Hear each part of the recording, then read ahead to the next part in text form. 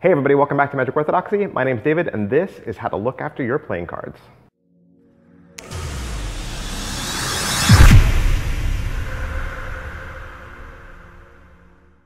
All right, so how do you take care of your playing cards? You maybe have started your new deck collection, or you've had a deck collection for a really long time, and you want to know, well, how do I take care of my cards the best way? Like, I want my cards to last, I want them to be around for generations, I want to pass them on to my grandchildren. David, tell me how to do that. All right, so listen up. Cards are made out of paper. Okay, cards are made out of paper. Usually it's 3 different layers. So you have the back and the front, and they're held together with glue. Okay, and that's why you can ding the corner and then peel them apart. So there's 3 different layers to each card, but like I said, it's just paper. It's just paper. And so you have paper cards in a paper box. And so the same rules that would apply to taking care of any paper product or preserving paper goods is going to apply to cards. Like, I also collect comic books, all right? And you learn how to take care of your comic books when you collect comics, or maybe you used to collect sports cards when you were younger, like maybe you collected football cards or baseball cards. There's rules, right? Like, you don't just take loose football cards and wrap a rubber band around them. That's not the best way to keep them preserved. So I just want to go over a couple of tips. It'll help you get the most out of your cards, all right? First off, temperature is huge. Temperature is huge, okay? So don't leave them in the car, all right? And don't leave them in your garage. Don't leave them outside. Don't leave them outside overnight, okay? That is a surefire way to come back and find your cards warped, all right? Just be really wary of temperature, and that goes along with how you store them or where you keep them, okay? I don't store my comic books in the garage. I don't store them in the attic. You shouldn't store your cards in the garage, okay? Your cards should be in a cool, dry place. I put mine in their boxes, and then I keep them in a card box that kind of pushes them all together so they stay flat against one another. In other words, they're not loose going around, you know, they're tight in their box, and then I stack all the boxes next to each other, and those boxes also keep themselves tight. So that kind of keeps the cards in their format, you know, it keeps them in their position, it keeps them looking like decks. They're not just all scattered and loose and wobbly and back and forth. It's paper again, okay? How would you treat paper if you wanted to keep it all straight and all perfect? You'd keep it in a cool, dry place. You keep it nice and tight. I keep my card boxes in more cardboard, so like it's also paper. It's paper in paper, okay? And that makes sure that all the cards can breathe, okay, and that they stay cool and they're low to the ground. I don't keep my cards high up on the top shelf where the air conditioning turns really hot.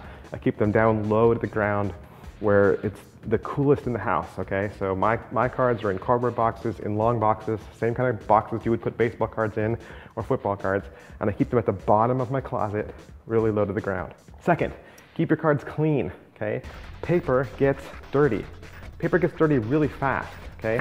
Especially if you just ate food or you just woke up or, you know, whatever it is. So wash your hands and clean your hands. Keep your nails trimmed.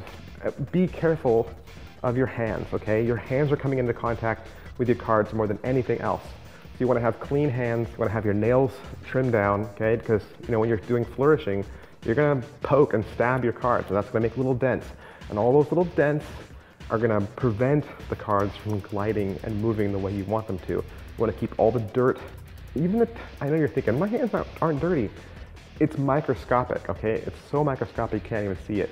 The tiniest little flakes of dirt and things that just rub off your hands are gonna attract themselves and stick to the paper. It's gonna slow the process down. They're gonna grind against each other, and then they're gonna start clumping up, okay? And you've seen decks that clump up. Decks that clump up are dirty, or they've been exposed to some sort of weird temperature, okay? So you wanna keep your hands clean as well. Another thing that gets your cards dirty is when you drop them, okay? Even if you drop them on the carpet, you could drop them outside in the dirt, that's okay. But even if you drop them on the carpet and the carpet's just been vacuumed, it doesn't matter. Those few seconds that they were down there in the carpet, they were attracting lint, cat hair, old pieces of granola, like, you know, it's down there, okay? And it's gonna stick to the paper. So let's say you dropped your cards, okay? And you pick them up very carefully. Don't jam them, okay? Pick them up very carefully because there's probably dirt stuck in there. And just spring them, okay? You can spring them and blow out the dirt, spring them in front of your fan a couple times. Just get all those loose particles out. And the better you can spring them far apart, get them all wide apart, okay? Run air through them and shove all those dirt particles out. Another thing you can do is just recycle your decks, okay? If you have one favorite deck that you go to over and over and over again, that deck is never gonna relax. Paper needs to relax, okay, in order for it to retain its shape. So you should have 5 or 7 decks of cards that are your favorite and just run through them in rotation. Have a Sunday deck, a Monday deck, a Tuesday deck like that. And just, it'll make them last longer, it'll keep them cleaner. The longer you can keep them in their box in a cool, dry place, the more they'll be able to spring back and relax and take their shape again, okay? If you use the same deck over and over and over again, it's just gonna wear out faster and you'll be going through cards quickly. So that said, what kind of cards should you use? Okay, people always ask me, what's the best deck of cards for Magic? That's not even a question, is it? What's the best deck of cards for Magic? What are you doing? Like, it's just paper, okay? Every deck of cards is good for Magic. Every deck of cards is good for Magic, all right? Flourishing's a little different because flourishing and cardistry, you kind of rely on color and you want decks that are beautiful and pretty to look at. And also it's nice to have the decks that have the smoother edges and the more rounded corners. I think flourishers and cardistry people, they kind of look for that. But Magic, you can do Magic with the cheapest deck of cards or the most expensive deck of cards. It doesn't matter. You're not driving a car, okay? You're not comparing Ferraris to Toyotas and saying which car goes faster. They're cards, they're made out of paper, okay? Use any deck of cards for Magic. But my advice would just be use Bicycle. Use Bicycle rider backs off the shelf. People always ask, what's the best deck of cards to use? What do I use? I use red bikes because they're readily available. You can get them anywhere and they're cheap. These are paper products, okay? So they're gonna wear out over time. Eventually, they're gonna crumble apart and fail you and you're gonna throw them away. So what do you wanna do and practice with? A deck that's $12 or a deck that's $3, okay? They're made by the same company. They're made on the same paper. So to use designer decks for Magic or to use designer decks to practice with, it doesn't make as much sense. You should really practice on decks that are affordable, okay? Because you're gonna go through them quicker. The same with cardistry. You should practice on affordable decks. So I say, get Bicycle cards, get whatever's readily available at your local grocery store. You know, the bottom line is the more cards get used, the more they get thrashed. So no matter how well you take care of them, they're gonna get thrashed. Springs, shuffles, those break down the paper every single time you do it.